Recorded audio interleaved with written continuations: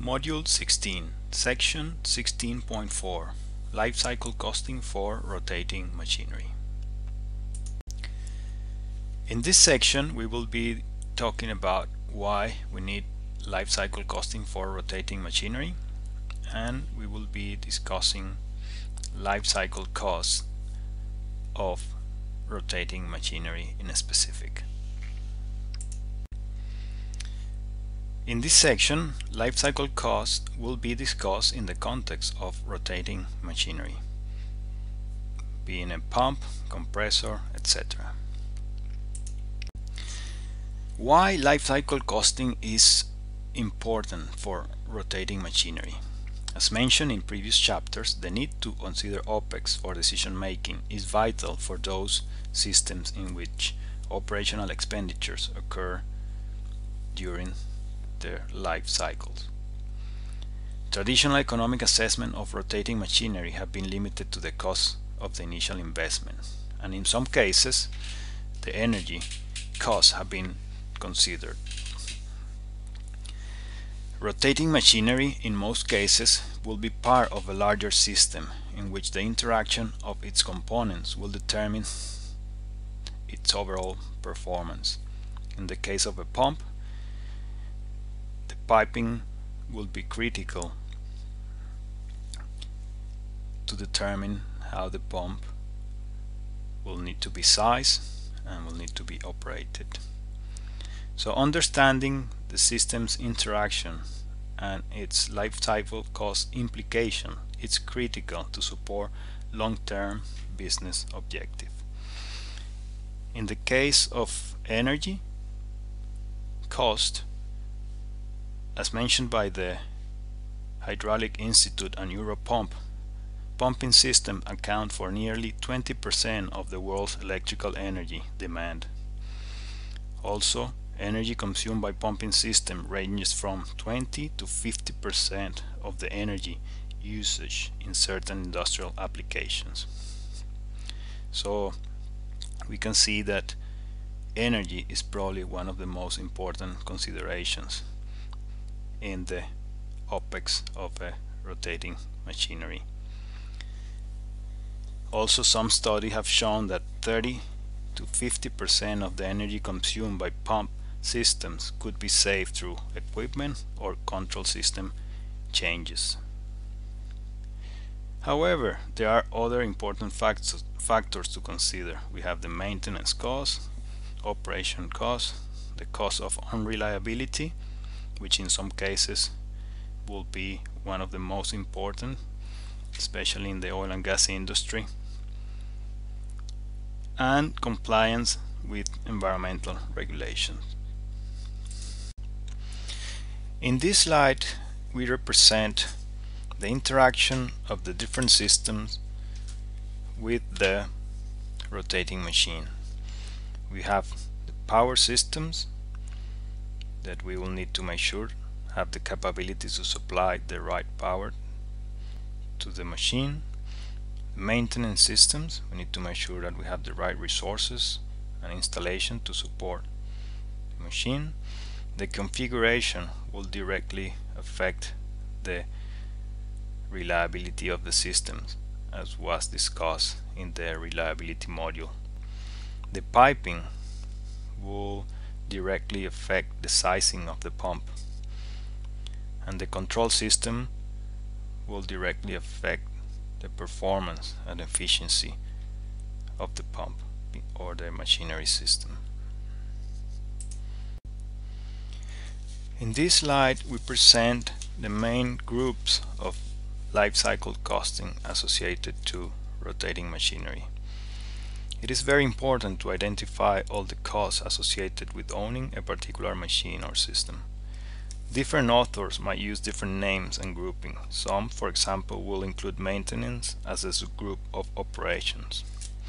The names and the grouping are irrelevant to the LCC exercise. The focus should be in making sure that we capture all the possible LCCs associated with the machine under the study. Initial investment costs. And here we have a sample of the typical cost considered for the initial investment. The cost breakdown should be developed to identify the cost of each system or component. Sometimes the cost of some subsystems components is not included by the main supplier of the equipment. It is important to read and understand all the documents, quotation, pricing lists, contracts, etc., which define the price of different components. When buying a car, it is normal to assume that components such as a battery, spare tire, horn, etc. are all included in the offering price. This assumption is normally safe. However, when buying a rotating machine, you should never assume that a particular component is included in the price. Always check the relevant document and read the small print carefully. High quality and more robust components will normally represent higher initial costs. However, this will normally reduce life cycle costs. Installation costs sometimes are considered to be part of the initial investment cost. However, it is important to capture them in a different category, as in some cases the expenditure related to the installation occur 1 or 2 years after the initial procurement. When comparing systems in which the installation costs and lead times are similar, it would be possible to take them out of the analysis, as their impact will not affect the main result. When installing new equipment or when replacing existing equipment for which power is to be supplied by an existing facility, it is very important to check the availability of appropriate energy supply capacity. Increased energy consumption might reduce inexpensive modifications to existing systems such as cabling, the motor control centers, and sometimes the pipes. High-level estimates based on rule-based methods or records from previous or similar installation could be used initially to determine the initial cost. Commissioning costs may include on-site technical support by manufacturer and special performance tests. Operation cost. Energy consumption is often one of the main components of LCCs, as was mentioned previously. This should be estimated based on historic or forecasted usage, based on the calculations done for power consumption. The implication of the different efficiencies of the system should be considered in order to calculate the total energy consumption. Sometimes we have different operational scenarios, so we need to understand how much time we will operate in each of these scenarios during the life cycle of an asset. Do not forget energy consumption of auxiliary systems. Sometimes they can represent significant cost. Energy rates, dollars per kilowatt hour, are required to calculate the total cost of energy. In some cases, energy costs will change depending on level of consumption, time of the day, time of the week. Requirement of auxiliary systems should be carefully checked. Installing new systems or increasing capacity of existing systems might represent significant cost. Labor costs associated with operating the system will change depending on factors such as complexity of the system, level of automation, and daily checks involved. Maintenance costs. Maintenance could be defined as all the activities that are required to preserve the intended function of the machine or system under consideration. When installing new equipment, the first guide that is normally used to determine maintenance activities is the Original Equipment Manufacturer Manual, or OEM manual. The OEM manual includes recommendations about the frequency and scope of each type of maintenance, including routine, overhauls, etc. Routine activities can be done on site and does not require a major equipment shutdown. Overhauls involve major work in which critical components of the machine are changed, repaired, and these normally require significant downtime.